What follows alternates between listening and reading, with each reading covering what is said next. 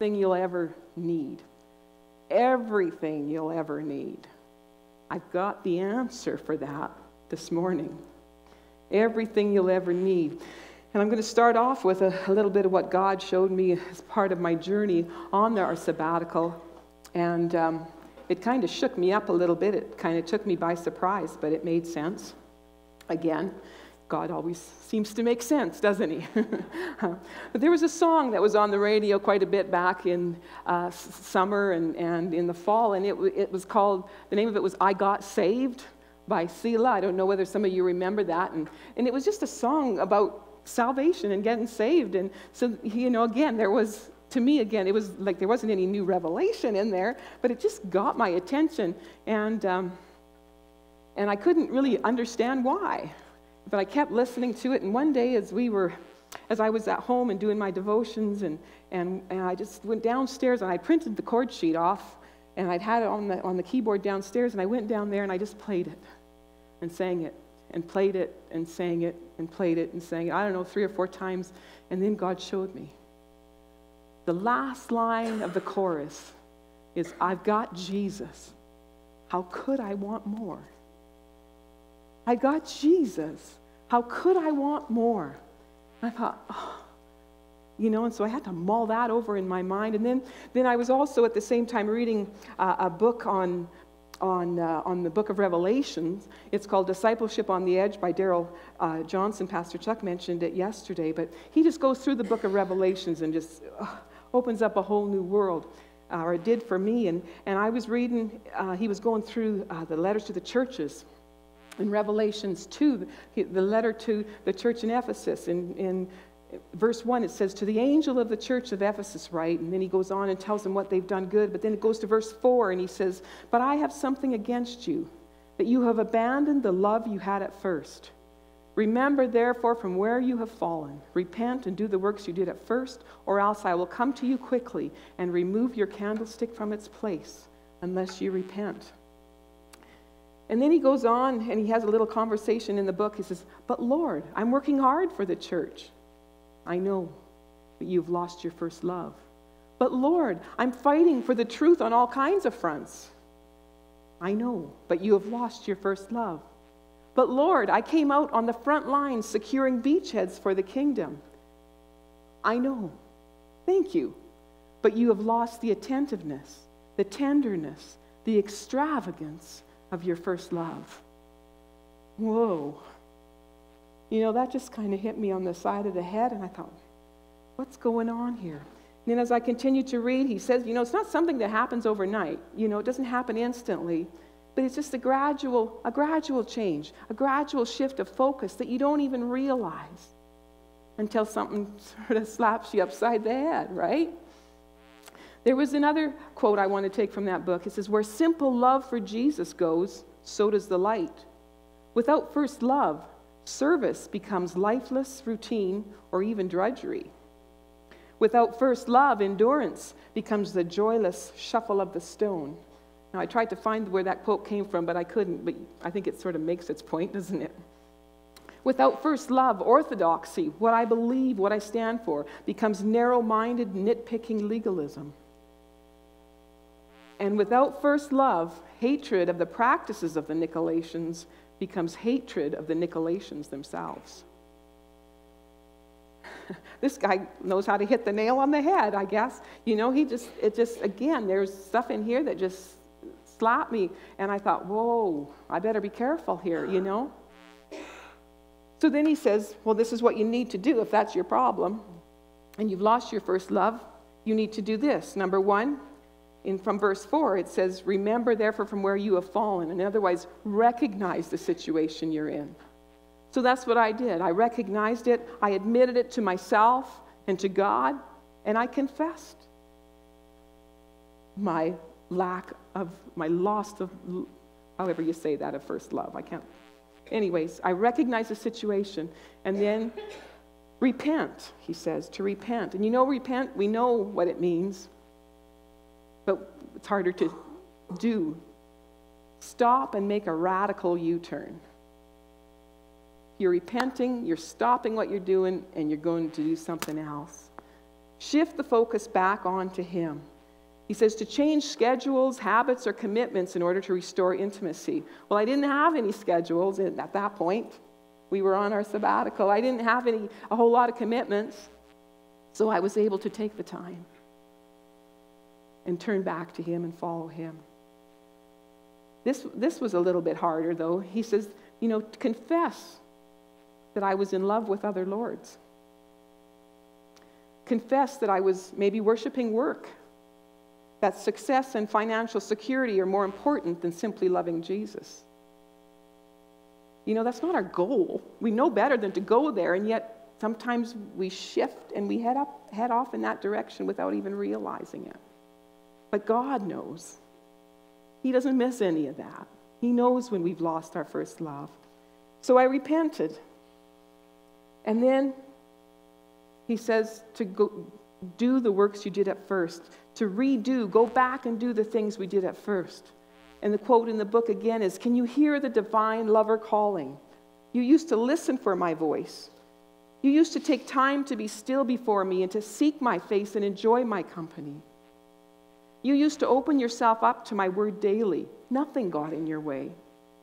You used to not complicate my commandments. You took them at face value and found freedom in obeying them. You used to weep for those who do not know me. You used to realize you cannot make it on your own and throw yourself on me with reckless abandon." And again, as I read through that, it was like, I need to get back to my first love. God loves us, and He longs for us to love Him. One more quote from the book. Darrell Johnson says, "Jesus is calling us to do whatever it takes to restore first love. Nothing satisfies us but Him and His love. Nothing satisfies us but Him and His love. And nothing satisfies Him but us and our love." Do we really believe that? And yet, that's what it says in the Word time and time again. If you read the Word and you read it like we've been told it's a love letter, you can read right from the beginning to the end, and you can see the love that Jesus has for His creation. He longs for intimate communion with us. He longs to be our first love. So then I processing this and went back to that song. And the chorus of the song is, "I'm undone by the mercy of Jesus. I'm undone by the goodness of the Lord. I'm restored and made right. He's got a hold of my life. I've got Jesus. How could I want more?" Everything you'll ever need. Everything you'll ever need. I've got Jesus. How could I want more? So I spent weeks, maybe even months, and I'm still processing this and growing in my understanding of what it really means to make Jesus my first love. I kept it in front of me and spent time in the Word and in His presence, and surrender was something that came up often. So it just to raise my hands and say, "I surrender to you. I want to love you like you want me to. I want you to be my first love." And that understanding that He is everything I'll ever need is becoming stronger, and just it's hard to explain, but a bigger reality. And you know what else I found out? It works with everything else I'm doing in my life. It's not my relationship with Jesus over here, my relationship with my husband and family over here, and my work over here. They're not in competition. They're not separate. In fact, in putting Jesus first, I can be truly successful in all those areas. It all comes together. It's in loving Him first that I can see the potential to becoming everything He wants me to be. It's in loving Him first that I can see the potential to do everything I feel in me He wants me to do. That's why I wish I knew how to dance. But I grew up where that was almost the unpardonable sin. So I don't have that freedom yet, and I feel like if I did, it would be scary. So, but anyways, it's been a real awakening, and it's brought life to my spirit to be able to return to my first love. So we've been talking about how much he loves us. How much do we love him? He's everything we'll ever need. So I want to look at a few things, hopefully 4 things this morning, that just prove that Jesus is all you ever need. Did you know that, number 1, he is the source of life, the source of your life? And we get that he created and stuff. But there's more to it than that. Look at John 1:1-5. In the beginning, the Word already existed, the Word being Jesus. The Word was with God, and the Word was God. He was already with God in the beginning. Everything came into existence through him. Not one thing that exists was made without him. He was the source of life, and that life was the light for humanity. And that light shines in the dark, and the dark has never extinguished it. Do we believe that? Or do we look at the world around us and think that maybe the dark is starting to take over? It's not. He is the light, and he is the source of life. Yes, he created us, but it's more than that. There's a deeper, and again, it's hard to explain, spiritual, ultimately it's a supernatural force of life alive in us because we believe in Jesus. Sometimes you hear people say, "Oh, I've never felt so alive." But usually they just got off a roller coaster or, been on some thrill ride. That's just an adrenaline rush. And while that's fun and good, that's going to pass. Unless you stay on that ride. But, it's more than just even being in your happy place and finding that perfect someone. There is life in that. But the life that Jesus brings is a fullness of life that is hard to explain. You got to feel it because it's an inner thing.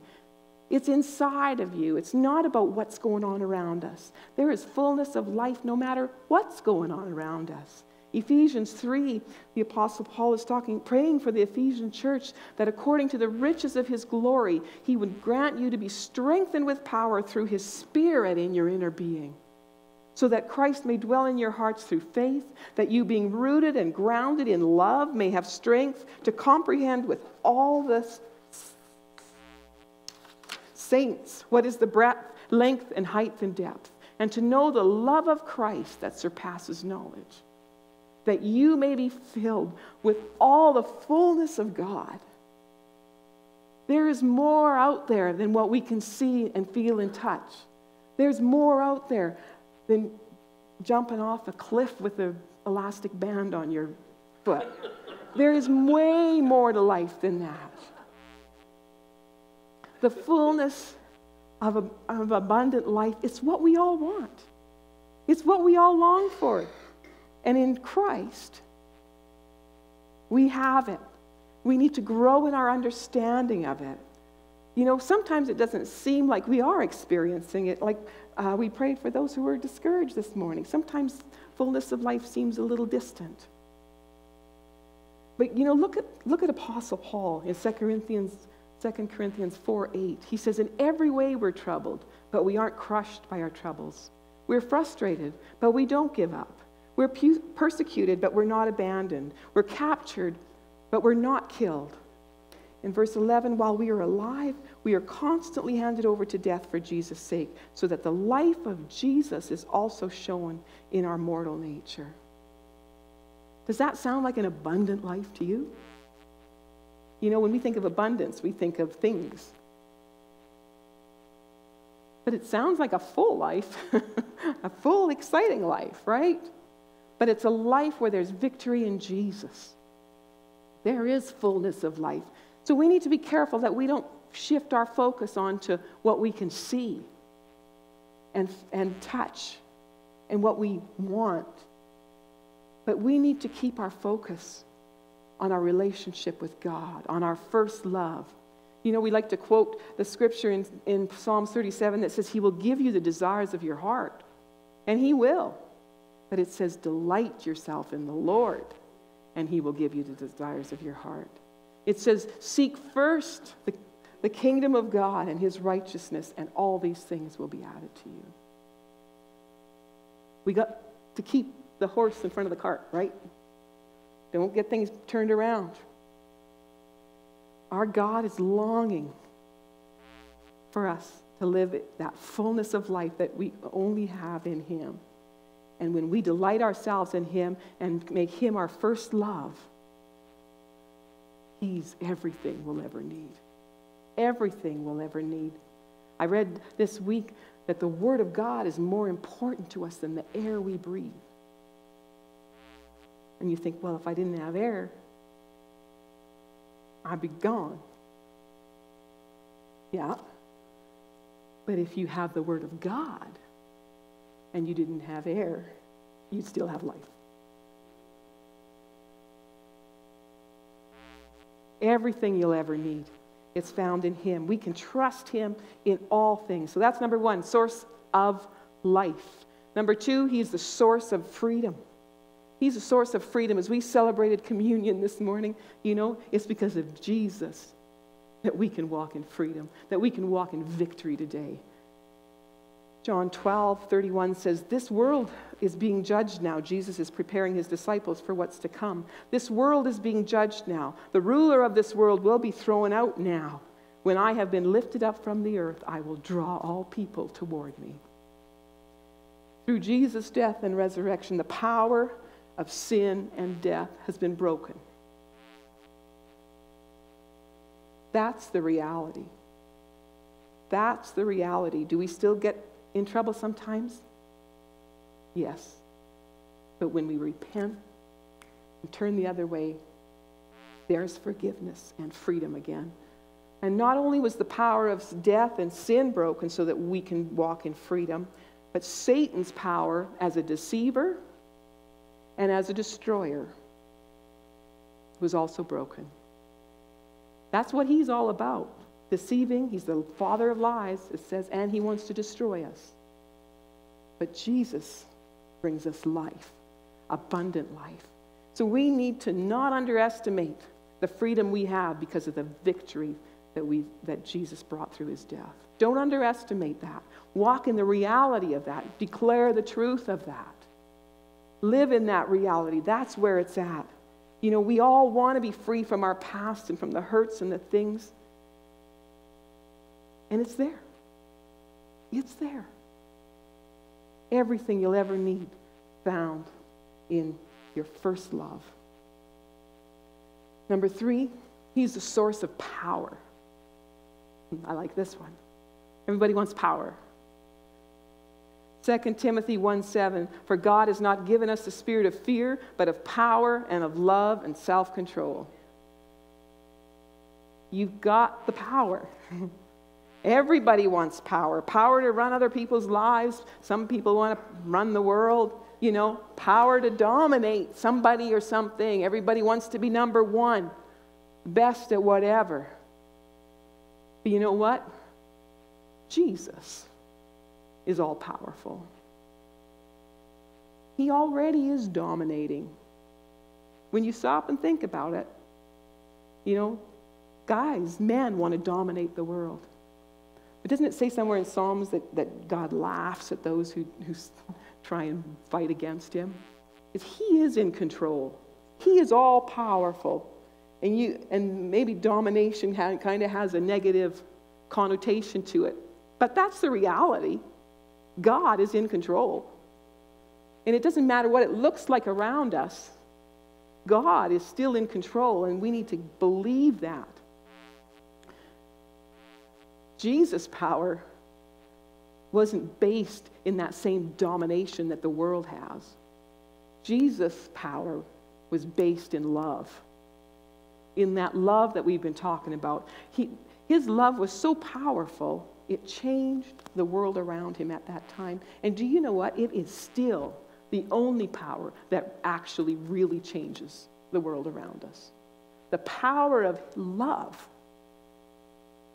We need to understand that too, and not let our focus shift onto the power of other things. We need to understand the power of love. I want to show you, I want to read a couple of paragraphs from Christianity Today. The power of love is strong when we walk in forgiveness. It shows itself strong in forgiveness and in our ability to stand true to the faith. Do you remember in February of 2015, ISIS beheaded 21, most of them were Coptic Christians, from Libya. And there's an article in this magazine, and Bishop Thomas, who has a church close by there in Egypt, and he says, the Libyan martyrs were a turning point, he said, as Coptics watched the victims call out to Jesus in their moment of death. In his church, many have since repented of sin and changed the focus of their life, making faith a priority. Martyrdom is linked to the Christian life. To carry your cross and follow him, said Bishop Thomas. Since we are united to Christ, in this life we are his image. As he forgave, so must we. The martyrs have set an example, he said, but have also left a great responsibility to the church. Christians must fight fear, keep their joy, and strive for justice. You know, powerful. But we don't like to think that God can get glory in something as horrible as that. That's hard for our minds to compute. But you know, God has a plan. And those guys were Christians, and they're in glory. And if there's a bunch of other people that are saved because of it, I mean, did their families grieve? And was there pain and sorrow? Absolutely. But there's that power of knowing Christ as your first love that gives you the ability to overcome. And to see, like Chuck has been talking the past few weeks, things are not as they seem. To see past what our physical eyes can see. One more article or paragraph from that article, and it talks about a situation where a TV talk show host, I guess he was one of the big name talk show hosts in Egypt, and he was listening to an interview, or he had watched an interview with a woman whose husband had redirected a suicide bomber at their church. And the terrorists detonated the suicide bomb, and this man, her husband, was probably the first one to die in the blast, but because of his actions, he saved the lives of many people inside the church. And his wife, with her children at her side, was being interviewed, and she said, "I'm not angry at the one who did this. I'm telling him, may God forgive you, and we also forgive you. Believe me, we forgive you. You put my husband in a place I couldn't have dreamed of." What a way to respond. What a way to respond to that. And then after the camera went back to the talk show host, it took him 12 seconds. Okay, we're on TV. 12 seconds of just his face, and he's not saying anything. That's an eternity.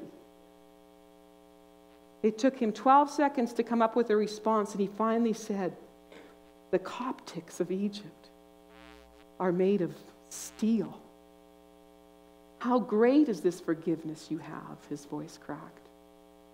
You know, when we respond with forgiveness, the world doesn't know how to respond. It throws them right off. When we throw a fit and, do the revenge thing, they're happy with that. That makes a good story. But when we respond with forgiveness, they don't know how to respond. And in this article, it says that there's that the Coptics have been experiencing much persecution in those areas over the years. And forgiveness is a major part of their belief system. And so they've been walking in forgiveness. And it says that the Muslims around them, they don't know what to think. Because that's not how they would respond, right? So God is moving. And the power of love through forgiveness is huge. Jesus was everything these people needed. Matthew 10:28 says, don't be afraid of those who kill the body but cannot kill the soul. Instead, fear the one who can destroy both body and soul in hell. These guys got that. They were so connected. The first love was so strong that it wasn't about what happens to me physically. I love God and I want to see his kingdom come on earth as it is in heaven. The last point, number 4, is he is our source of hope. He is our source of hope. We've talked that he is our source of life. He is our source of freedom and victory. He is our source of power. He is also the source of hope, and we all need hope. And we have hope for today. In what we've already talked about, we have hope for today. We can walk in victory today. But you know what? That's not all. There's an incredible and certain hope for the future when we understand our first love.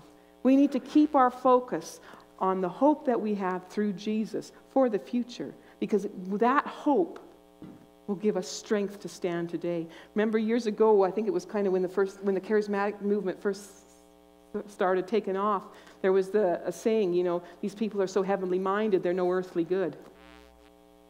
I'm not sure that might have been a compliment. But you know what? I think we've gone too far the other way. And this is far more dangerous, that we're so earthly minded, we're no heavenly good. And we don't want to go there. We don't want to stay there. We need to keep our focus on God. We need to be heavenly minded. We need to keep our first love real and true. Heaven is our hope. Eternal life in the tangible presence of God Almighty. What more could you ask for? And it's there for you. Even Daniel, at the end of the book of Daniel, after a heavenly messenger has been showing him many different visions and different things, and they've been terrible about what was to come. The last verse in the book of Daniel, the heavenly messenger says to Daniel, but go on until the end. You will rest. And you will rise for your inheritance at the end of time. You will rest. But go on. And even those letters to the churches where it says, to him who overcomes, there is a promise of better things with Christ. When we keep him as our first love, when we focus on him as our first love, you've got everything you need.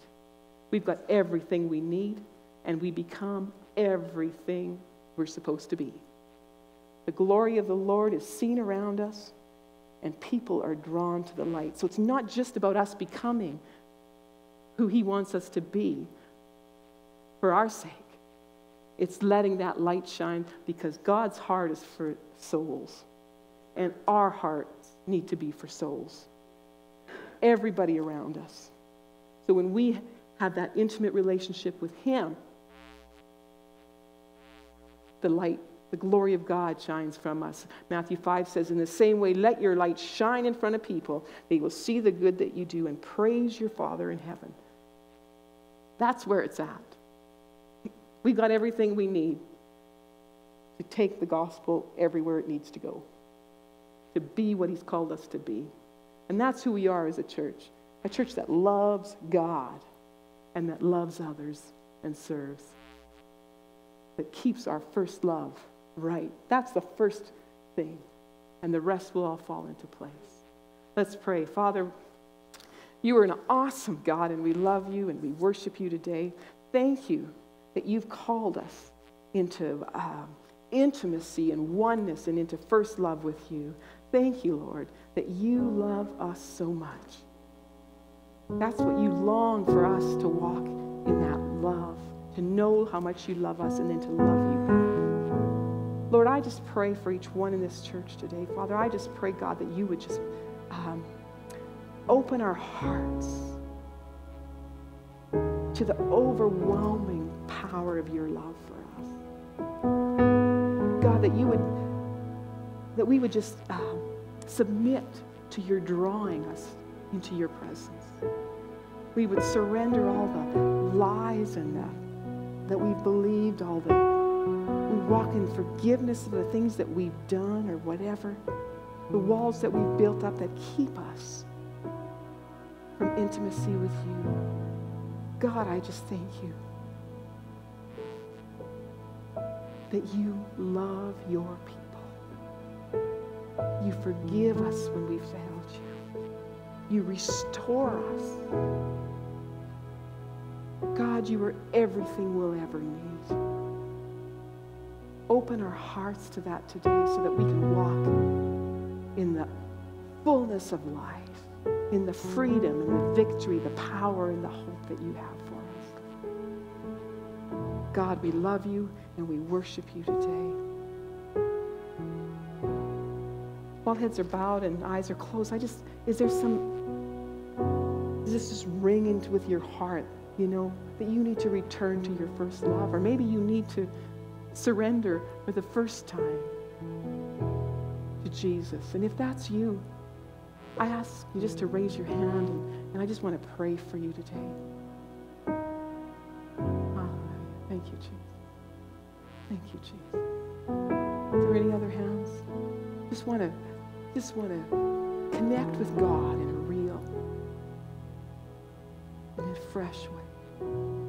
Hallelujah. Thank you, Jesus. Father, you see these hands and these hearts that were raised before you. And I thank you, God. You hear the cry of our hearts.